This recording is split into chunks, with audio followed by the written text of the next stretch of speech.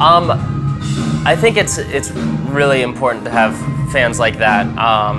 It's a very, very rabid fan base that the 1975 has, but I think they're more than just 75 fans. They're music fans, and it's a cool fan base too, which is really awesome. And I think it's perfect for us because we're the openers. We're the first band to go on, and when we walk up on stage, everybody is at the front of the stage just stoked to listen to music.